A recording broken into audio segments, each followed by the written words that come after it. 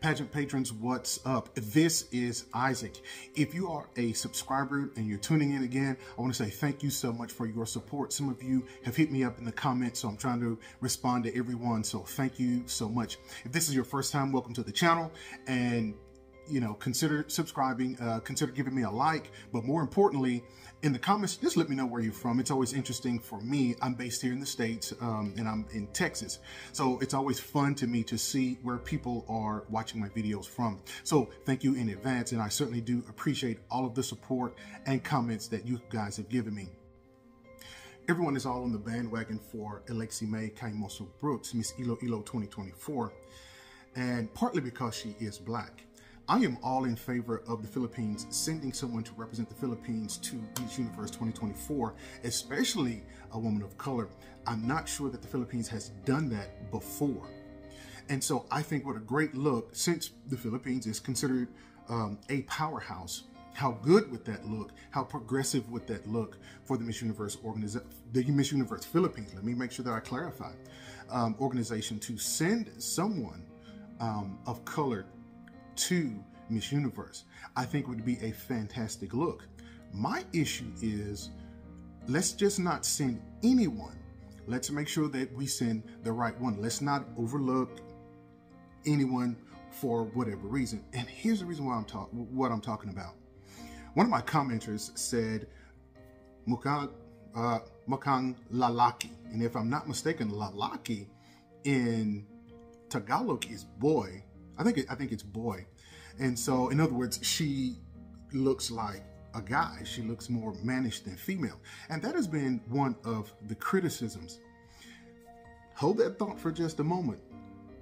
If you look at Zoe Tunzi she was Miss Universe 2019, there has been this comparison of Miss Brooks to Zoe from 2019. The problem with that is, if you look at Zoe, she does not look like a man at all. In fact, she is very feminine. I think for the most part, people are saying it's the short hair that makes Brooks look, not as feminine. But I tell you what, if you take a look at Zoe, she looks very good and very feminine, very sleek. And I will say that Alexie Brooks, she is more muscular, but she is also an athlete. So can I get over that? The answer is probably yes. But if they could soften up her features just a little bit, maybe I don't know what women do to soften their features. I mean, I have some ideas, but I'm not going to give them here. But one of the things they're going to have to do is, I think that they're going to have to soften her features. Miss Universe 2024 is going to be held in Mexico. They always send very feminine women. And does the Philippines want to stand out? Do they want to stand out in that way? I'm not sure. I'm going to let you decide, and I'm going to let you tell me. Now, here's the big criticism for me. If you take a look at last year, make sure I have this right. Last year, while the Philippines, they did not win a major crown, they were first runner-up in Miss Supranational and Miss Earth. They got third runner-up in Miss International. And then naturally, they got top 5 in Miss Universe with Michelle D. Now, why is that important? All of those women were feminine, gorgeous, well-spoken. The only one that got a little bit of flack was Michelle D, because, she also had short hair. But her advocacy was so strong, and she just had such a commanding presence, that I think you could not help but to have a high degree of respect for her. Now, and again, let me keep going. Here's my dilemma with Alexie Mae Brooks. This is why I'm not quite sold just yet. I've been watching several of her interviews, and so this is the issue for me. And I think somebody told me once here in one of the comments maybe, that they're not putting a large emphasis on advocacy. But for me, advocacy is a huge part of Miss Universe, because what are you going to promote when you get there?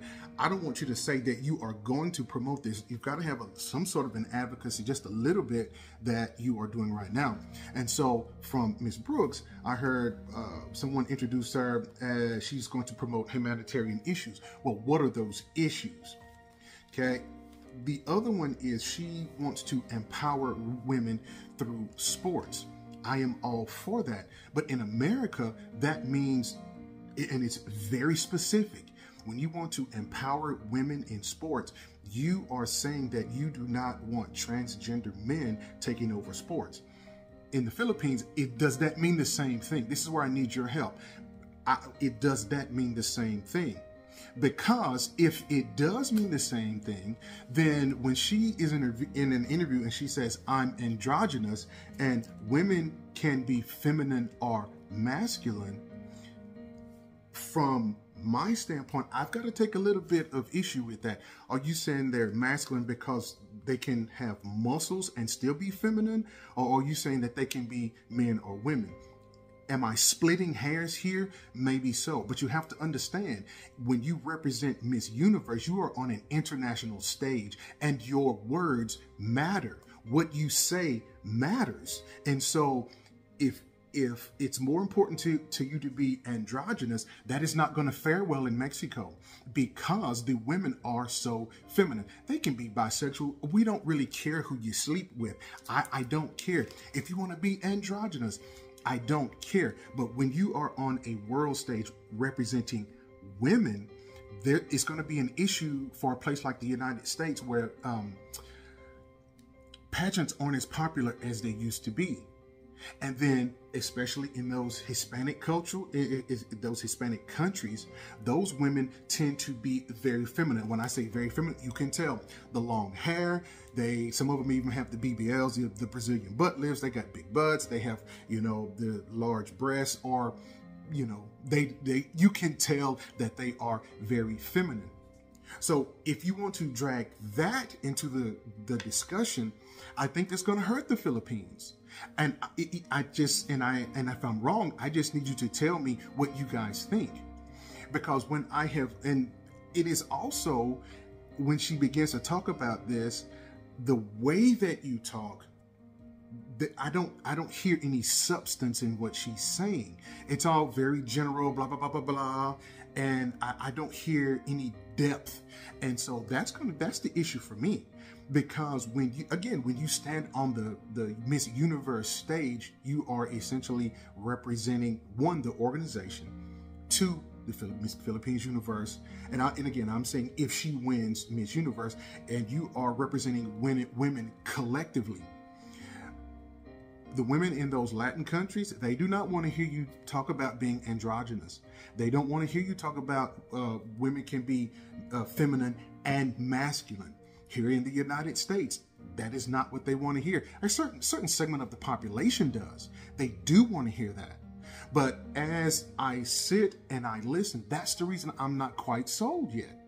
Do I think she's gorgeous? Yes. Do I think she has the potential to be a great Miss Universe Philippines?